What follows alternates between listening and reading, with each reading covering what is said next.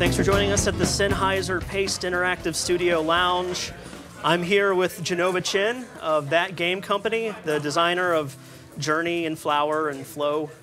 How's it going, Jenova? It's great. Thanks for having me here. Yeah, thanks for coming by.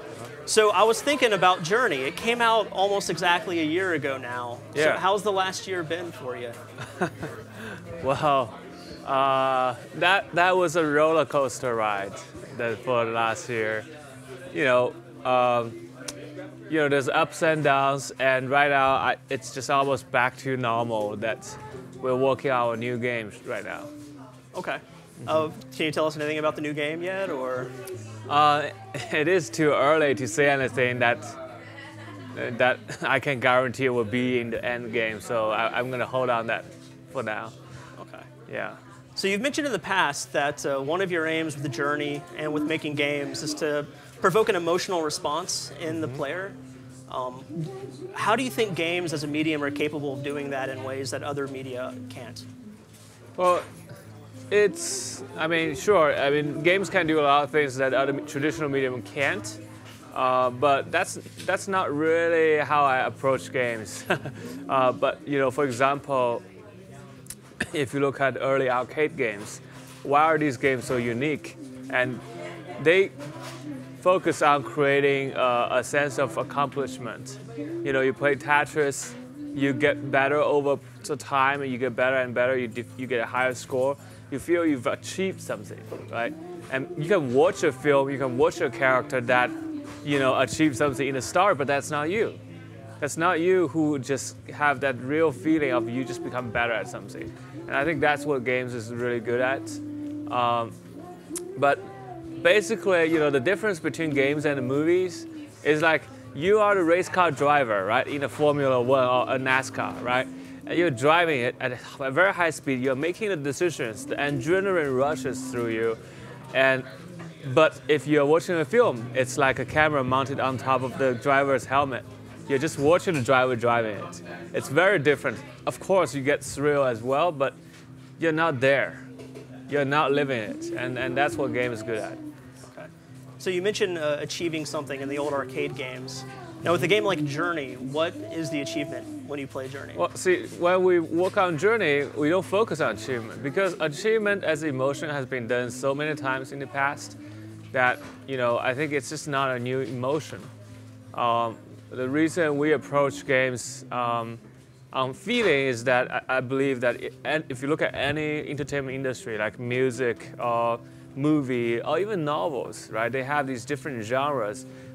Each genre is kind of catered towards a unique crowd of people with a unique emotional content. For example, there's horror films, which I don't like, but a lot of people love horror film. And then there's science fiction, right? And then on the other end, there's like comic, romantic comedy, right?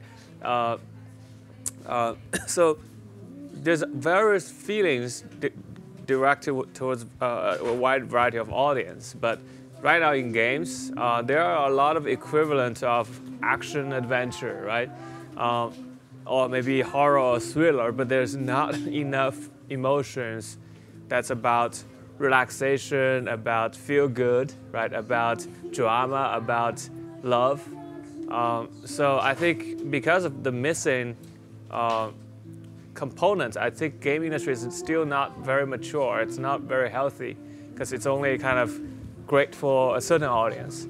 So when we approach game, particularly for Journey, for example, most of the online games are about empowerment. Making people feel free and feel they're empowered to do anything they want. So the interaction between players online, is like two superpowered beings. Like, well, what can they do between each other? Well, they want to see who is more powerful, who is better, who is stronger.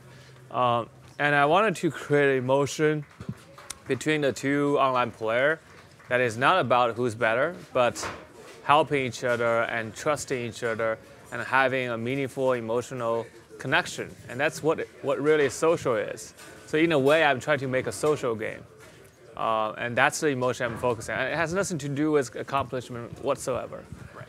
Yeah. You mentioned that the medium is at the moment, a lot of action adventure, a lot of thrillers. It's not particularly mature at the moment. Do you see signs that gaming is maturing? Do you feel hopeful about its future in that regard? Of course, I mean the fact Journey has won all these industry awards. You know, it's from the peers who works in the game industry that they decided Journey is important.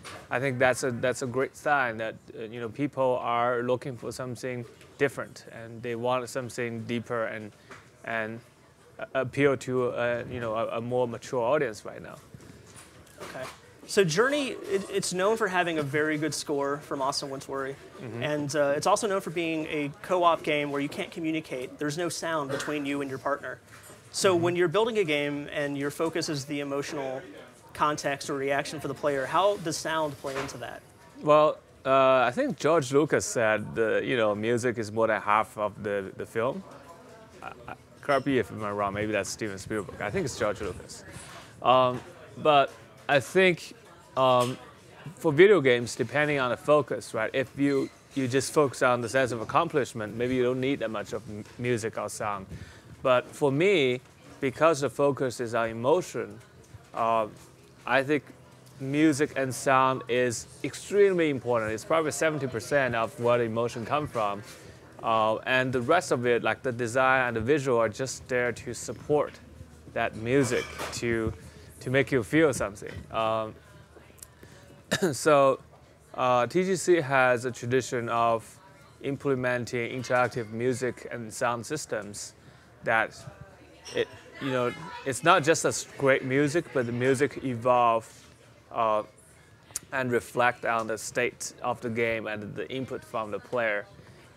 In Journey, in order to make people feel comfortable with each other and feel a sense of romance between the two players, we actually designed the music to, you know, when based on proximity between the player, there will be additional flavors of music coming in. Like there's a particular instrument, like a harp, assigned just for the other player.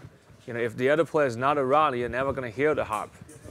So when the other player shows up, it's, you know, that harp is such a nice kind of like twinkling icing on the top. It just feels so great just be next with someone.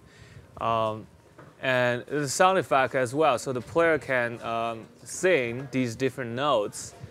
We actually have to arrange the notes so that based on where the music is, we'll pick a particular selection of the notes that doesn't go against the music, right? So no matter when you make a singing, it always works great with the background music, and it's always in harmony.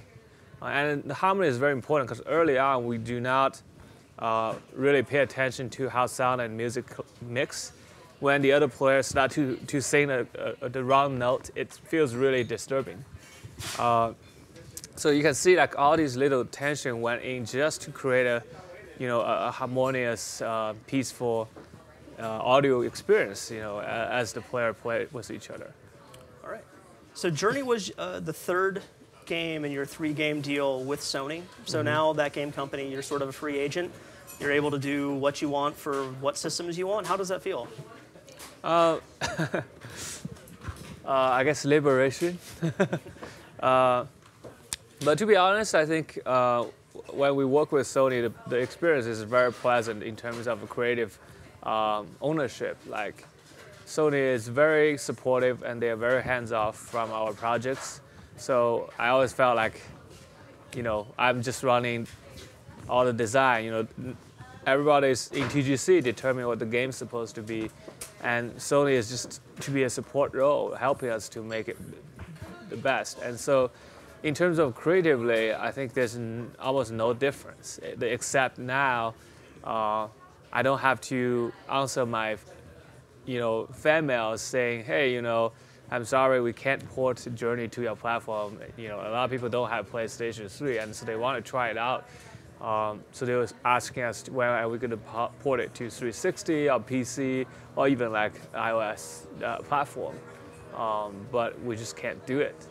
Now with our own funding, you know, we can determine which platform we want to support. Yeah. So are you looking at multi-console, multi-platform games from here on out? Definitely, I want the people who really want to play our game to have easy access to them. Yeah. Yeah. How does it feel to work on a game, as long as you work on games, and then have it come out and have only a small slice of the audience be able to actually play it? Well, it doesn't feel good when, like most of the people you talk to, they're like, oh, I have a 360. Right. I'm not going to buy a PS3 for this, and then they're not going to play the game whatsoever. Oh. And knowing, so far we've had 900 emails from people who really love Journey, and they sent email to us to tell a story, like how they play with the game. I was convinced that Journey is going to, it's a game that has a lot of soul in it. And it can bring the player something positive. And knowing that it's going to be good for them, but they don't have access to the game, yeah, it's sad. Right. Also, how does it feel to work on games as serene and thoughtful as Journey and Flower, and then you go to E3 or other industry events and you just see nonstop heads exploding and like dubstep blasting? Mm-hmm. Like, how do you feel about the industry that you're working in right now? Well, it's actually really hard to work on TGC games. Particularly because these are very serious, like games that, after you work on a little bit, it's just kind of stressed out. It's like every day just, and so we will actually have these game jams just to, like we make a game on the side in a day or two, just to cleanse people's palate. And when we make a game jam, it's the exact what the industry is. It's a lot of violence, blood, and explosions, but there's a lot of fun, Yeah. It's less serious, I think. Working out your frustrations. Yeah, well, I think it's easier to make fun games and, kind of violent games. It's almost like kind of primal. And going through Flower and Journey, I know how difficult it is to make these games, so I don't think most people should make these type of games. It's very stressful. Yeah. All right. I feel like that's probably been about 15 minutes. So yeah, thanks again for coming by. Mm-hmm. Yeah, right. Hope you have a good South by Southwest and a good trip home. And, thank you. Yeah. Thanks.